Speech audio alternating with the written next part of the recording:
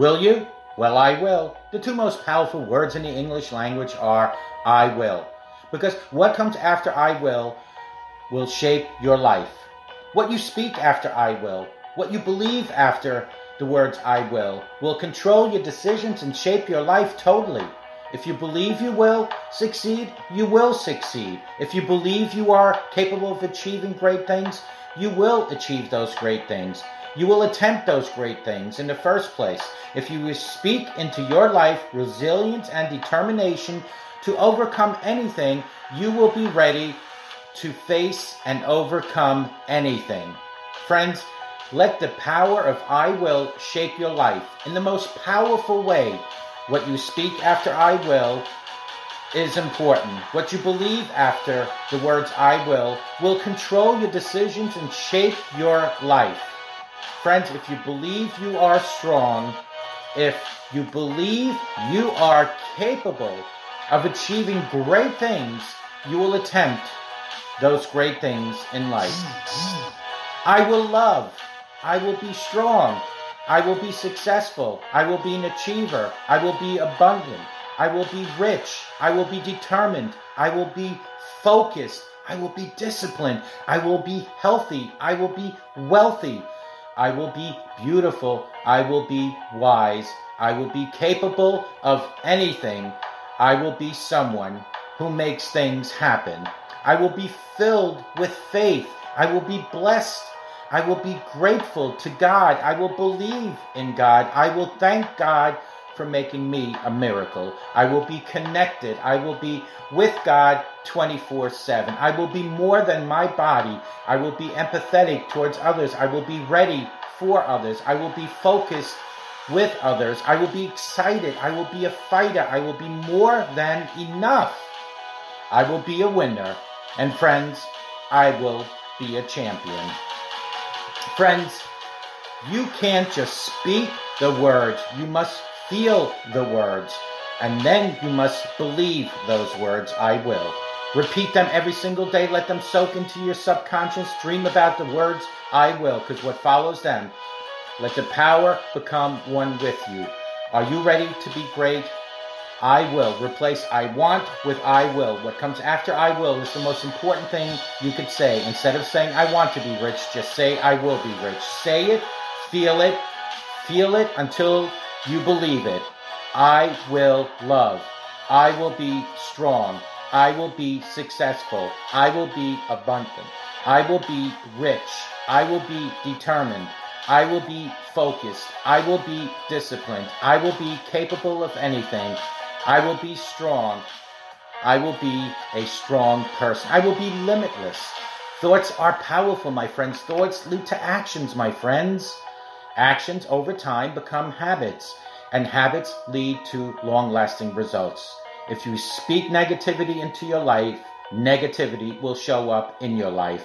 I will be me, and I want you to be you. Now stay tuned and join for today's message. Take care. Good morning. My name is Ralf Friedrichs. I'm an author, an addiction recovery coach, a life coach, and the host of this show, To Take Your Life Back Today radio show. You can see a video version of this if you go to YouTube under channel Take Your Life Back Today show. God's cure for alcoholism. God's cure for alcoholism. At one time, I would have said there is no cure. But that was before I met Jesus. After years of repeated drunkenness and remorse, I came to Jesus for deliverance. Jesus truly set me free and gave me a purpose for living. I had hope finally. Well, God's word states clearly that drunkards shall not inherit the kingdom of God. It also records that many were delivered from drunkenness and debauchery. And such were some of you. But ye are washed, but ye are sanctified, but ye are justified in the name of the Lord Jesus, and by Spirit of our God. They had experienced cure through alcoholism. Many desperately addicted alcoholics have experienced complete deliverance through the work of God's Holy Spirit in their hearts. Because the cure is available through God. Before one can experience God's cure, one must admit total helplessness In spite of repeated failure, alcoholics commonly think somehow, somewhere, sometime they'd be able to drink in a controlled way or quit when they want. The cure God offers goes far beyond merely controlling the craving for alcohol and or drugs. God's cure arrests the root problem of the sinful heart. By faith in Jesus Christ, a person can die to sin and become a new person with a new outlook and new appetites and new reason for living. Jesus, he came to save his people from their sins. He himself lived above every sin and overcame every temptation. Although he was innocent, he died that we might be delivered from the power of sin.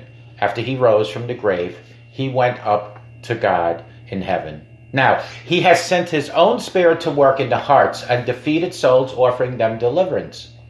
Jesus conquered Satan, and he is ready to rescue you from the enemy of your soul. Are you willing to let Jesus free you from Satan's slavery this morning? I mean, the method involved is so simple. Are you willing to face your condition honestly? Is alcoholism or drug addiction really your biggest problem? Or is it yourself? When God sees that you desperately want to be saved, not just from alcoholism, but from your sinful desires, he will rescue you. He always answers those who admit their wretchedness and honestly cry, God, be merciful to me as a sinner. God offers to deliver those who repent of their rebellion against them. Against him, I should say. But repentance is costly. It means surrendering your stubborn will to God and giving up every right to control your own life. When God's Spirit makes you sorry for your sins with a godly sorrow, and you sincerely desire to live an entirely different life, God can begin to work. He says, repent and be baptized, every one of you, in the name of Jesus Christ, for remission of sins, and ye shall receive the gift of Holy Ghost. What a promise, isn't it? What a gift. Think about that. Believe on the Lord Jesus Christ, and thou shalt be saved, in Acts 16:31. Jesus says, I am the way, the truth, and the life. No man cometh unto the Father but by me, in John 14:6. Do not depend on yourself, my friends. Put all your trust in Jesus Christ. Drink freely of the living water he offers you in John 4:14, and he will quench the thirst of your soul. Open your heart to Jesus Christ this morning and receive him into your life. With Christ living in you by his Spirit, you will be able to say with Apostle Paul, I can do all things through Christ, which strengthens me, in Philippians 4:13. Folks, confess Jesus as your Lord and Savior. Tell others the Savior has delivered you. Let them know he is now directing your steps in the new life of freedom. Your testimony will soon separate you from Christ mockers who keep dragging you down. It starts today, my friend. Separate yourself from all degrading influences. Tell your old friends you are going to serve the Lord. Invite them to join you, and then give up their companionship forever if they are not interested. Stay away from all the places where strong drink is served. Don't even look at the old stuff. The wisest man who ever lived said, look not thou upon the wine when it is red. At the last it is biteth like a serpent. Proverbs 23:31-32, wherefore come out from among them and be separate, says the Lord, and touch not the unclean thing, and I will receive you and will be a father unto you, and ye shall be my sons and daughters, saith the Lord Almighty. 2 Corinthians 6:17-18. Start today. Unite in an intimate, active fellowship with the most spiritual, faithful congregation of Christians you could find.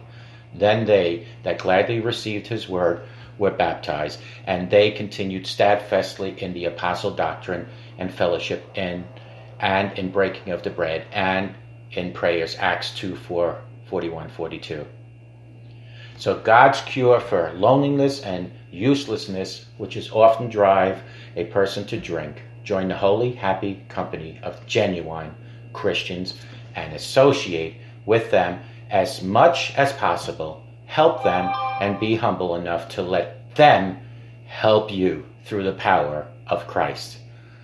Delight yourself in the Lord and His Word. Ask God to replace your desire for alcohol and or drugs with a hunger and thirst for His truth. Trust the Holy Spirit to help you understand the Bible and promptly obey whatever He asks you to do.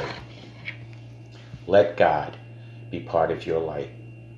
Starting today, make special efforts to help other drunkards and addicted people. You know how you were delivered. As they observe you resisting temptation, they will know there is hope for them also. Do everything you can to warn young and old people alike of the dangers of drinking and drugging. Give your testimony, call your attention to the teaching of God's word. Awake ye drunkards, and weep and howl, all ye drinkers of wine, in Joel 1:5. For the drunkard and the glutton shall come to poverty, in Proverbs 23:21.